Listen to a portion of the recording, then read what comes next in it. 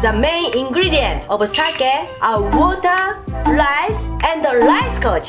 Sake brewed from only this ingredient is classified as junmai.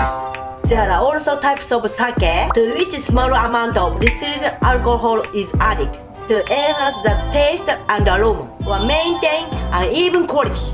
Sake with distilled alcohol added cannot be classified as junmai.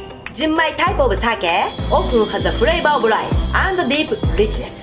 Try to taste the advantages of each sake.